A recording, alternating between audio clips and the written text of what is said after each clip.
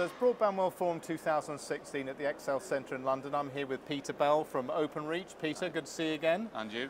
So obviously Broadband World Forum, a lot of talk here about broadband services, broadband networks and new technologies coming out. Yeah. We've heard a lot here about the evolution of PON, G.fast, obviously a big topic here. But BT's involved in the development and trialing of a network technology that maybe is not so well known, and that's Long Reach VDSL, is that right? Yeah, that's right. So Openreach have deployed fibre to 91% of the UK now, or super fast speeds I should say. We're using standard VDSL to do the majority of that. In the hard to reach areas, and we're going to go to 95% next year, in the hard to reach areas beyond 95%, we're trialling technology called Long Reach VDSL, okay. And that will help us to meet the government's USO of 10 megabits. Okay. We've got a trial going in Sussex and one in the Isle of Lewis in Scotland, which was a bit of a logistical event. Right. And in Sussex, we're now seeing speeds uplifted by 30 megabits on average. So it's a huge uplift in speeds for those customers who've got Long Reach VDSL. Okay. And so long reach means what in this context? What we're effectively doing, we're doing two things. We're doing boosting the power in the lower frequencies, and we're doing vectoring. That allows us to up the speeds.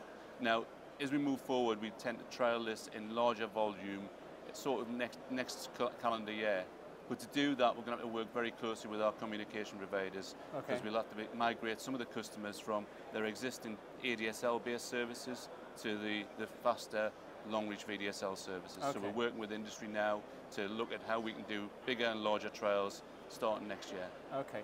And is this a technology that doesn't involve any kind of street cabinets? Is this from an exchange all the way to a customer? The beauty of it is we use the existing street cabinets and we just do a configuration change there, which allows us to then boost the speeds. So we really will be using it to uplift those customers who previously wouldn't have got very good VDSL speeds. Okay.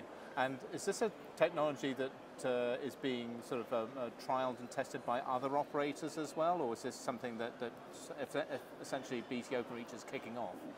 It's a British invention that we're driving forward. Okay. It is actually relatively straightforward from a standards perspective in terms of we could do it now. With amendments to the standards, we can improve the speeds further. Okay. And so that's one technology that you're sort of bringing to market and look to develop along with the broadband broader community. Yeah. And now that's something that's already happened with G.fast over the past couple of years. It's really evolved probably over the last 2 years from a technology that was short range from a distribution point to the customer, and now we're talking about G.fast from street cabinets over longer distances. Yeah. What's the latest from the trials you've been doing? So we've got some trials going in Huntingdon, in Gosforth and in Swansea. The trials are proving, we've got 500 customers connected via a number of communication providers, covering around about 4,000 premises. The trials are going really well. The speeds are as we'd expect. We're really confident about that technology now. We've had some great feedback from communication providers and from end customers who are pleased with the reliability and the speed it gives. Okay. And we're at the point now, which is really exciting, where we're going to start deploying this in earnest from the cabinet location with the recent amendments to the standards, and we'll be rolling that out. We'll have 140,000 homes covered by March 2017. Okay.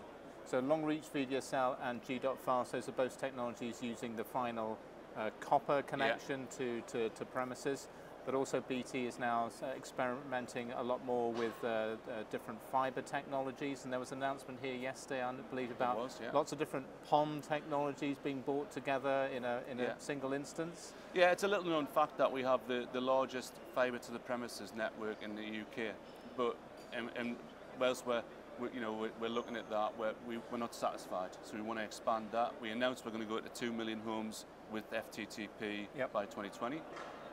Yesterday we announced a really exciting innovation where we took a standard FTTP circuit, fibre, and on top of that 2.5 gigs GPON, we put 10 gig symmetric XGS-PON and also 40 gig next generation PON.